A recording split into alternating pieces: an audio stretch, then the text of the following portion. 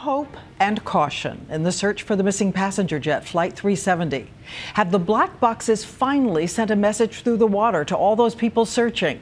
Tonight, investigators are trying to zero in on the truth about the pinging sounds they've heard, pushing even harder to find the boxes before they go silent. ABC's David Curley now has the very latest on what they're hearing tonight. This U.S. Navy listening device towed thousands of feet below the surface heard something like this. Today, the man leading the search said he believes that is the distinctive sound of a black box pinger. They heard it twice. Clearly, this is a most promising lead. And probably in the search so far, it's probably the best information that we have had.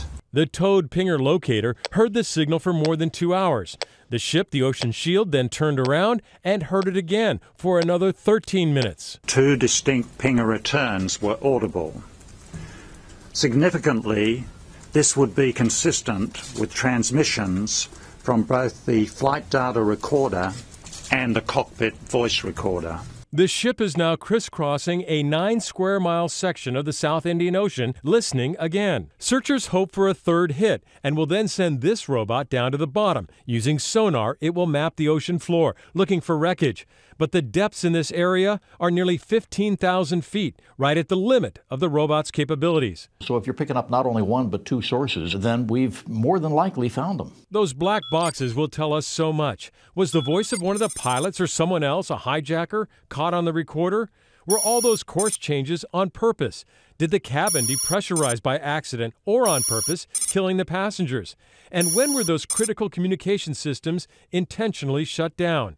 As we've learned at the NTSB lab, even from 15,000 feet underwater, these boxes survive. Have you ever not gotten data in a water recovery? I can't think of one offhand where we haven't been able to get data off of it.